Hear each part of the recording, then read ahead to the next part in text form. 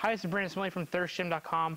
Today we're going to talk about an exercise called the staggered stance body weight vertical jump. If you've watched our body weight vertical jump, it's a very, very similar exercise. We're just going to stagger our stance and we're going to try to biasly make one leg work a little harder than the other. I think this is a great exercise to bridge between the body weight vertical squat and split squat jumps, which we've done a video on in the past.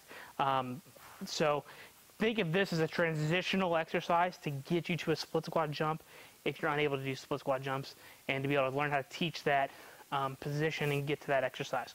So all we're going to do, just like with our body weight squat where we're here, body weight vertical jump, from here, we're just going to stagger our feet, okay? So the distance that I'm liking to see here is, pretty much toes almost in line with the back foot, and then we're going to be in the same position, and then we're just going to briefly come down and jump as high as we can, okay? So start with the hands tall, down, jump.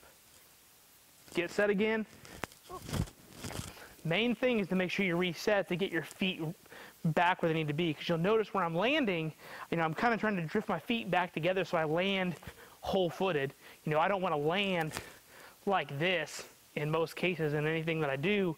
I want to have a good base support when I land, so I'm naturally trying to bias myself to be in this position. So again, one more time. Front foot is the foot that's mainly doing the work, but you're still getting some push off the back, okay? Hands tall, down, jump. Reach, jump. Okay?